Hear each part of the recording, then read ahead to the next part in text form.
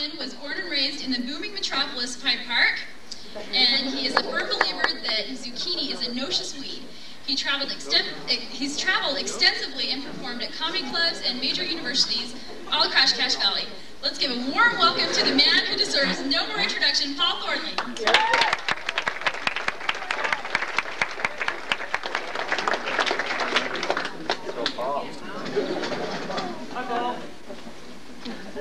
Hi, Mom. I think I'm going to have to check Webster's for that new word, noxious. I'm really happy to be here. I really am. I just don't know what to do with my hands. Maybe I'll cut them off. I don't know. Leave them right there. Okay.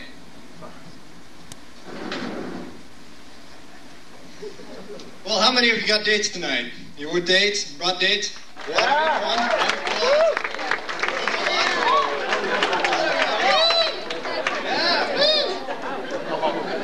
How about that? So did I. Take dates everywhere I go. You know, I figure it's good for a guy like me to have dates. That makes me a regular guy. You know, I get a little bit nervous up here, so I have to bring a lot of props. For example, I brought some cue cards just in case I get lost. Hope I don't need them. I'd just like to tell you a little bit about myself. I think it's better that way because I don't want to know about you. I was born at a very young age, and I go through puberty all the time too. I was born at a very young age without a penny to my name or a pocket to put it in. And I was born a skinny kid, a little kid, like most people are, but I stayed kind of that way. I think it's because my parents, my family were all kind of small, kind of skinny. To give you an example of that, my mother, well, we'll say she's not overly endowed. Just to keep it kind of nice. Well, she got a bra for her birthday one time, and it was just way too big, you know, of course. And so she took it back to the store, and she says, I got to return this, it's too big. And the lady at the counter says, well, do you want a new bra, or do you just want the money? My mom says, well, I better take the cash, because I'm flat busted. So you can kind of understand how it kind of runs in the family. I think it's kind of in the genes or something. But no, I was a little kid. As a matter of fact, I was the Ethiopian poster child once. I outgrew that though. But I couldn't stand outside and stay in one spot very long because I'd get mistaken for a fence post. It might sound kind of strange, but I about got nailed once, man. And when that happens, boy, you get wired. I was like all the other little kids. I wanted to play some games. I wanted to play sports, so I went and played t-ball. You know, t-ball, it's like baseball, only you hit it off this little thing. Well, they used me as the tee. Most kids thought it was a smash, but for some reason I couldn't play heads-up ball after that. Well, finally one of the bigger kids said, Paul, why don't you just go get a life? So I did.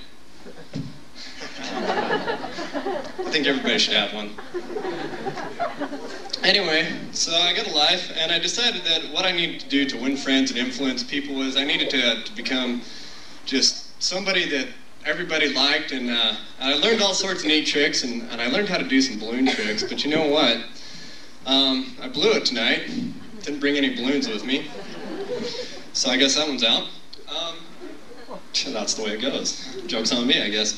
But anyway, I also learned how to do some impressions. People are usually pretty impressed with impressions, and I still remember my first impression. It was about right here, and it hurt like crazy. But I'd just really like to show you a few of them, because I think they're really pretty neat. Like I say, I learned how to do these when I was young, so, you know, if they seem a little childish, it's because they are, you know. So what? But here they go. Anyway, the number one. I got better, though, you know. I moved on to bigger and better things, like the letter I. And, you know, I was feeling pretty confident, and then somebody says, Paul, why don't you do people? I said, well, like who? And they said, well, pick famous people, like Michael Jackson, for example. I said, I don't grab my crotch for anybody. So, well, you could always do presidents of the United States. I said, well, I could do George Bush, but I don't think it'd be prudent at this juncture. You know, but it is kind of interesting that I did used to know how to do Ronald Reagan, but for some reason I've just forgotten how. I can't remember anything about that. And I would like to do Bill Clinton for you, but I'm not going to make any promises I can't keep. So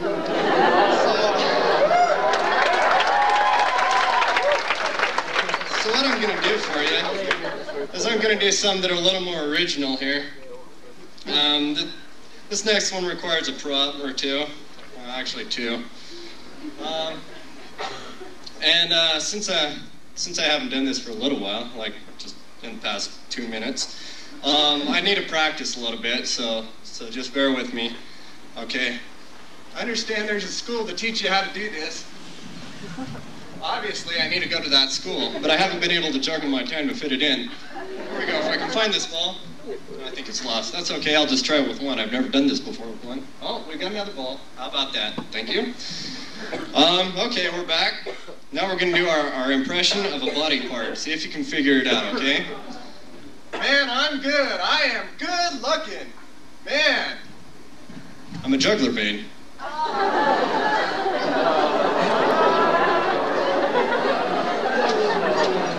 And then there's my favorite.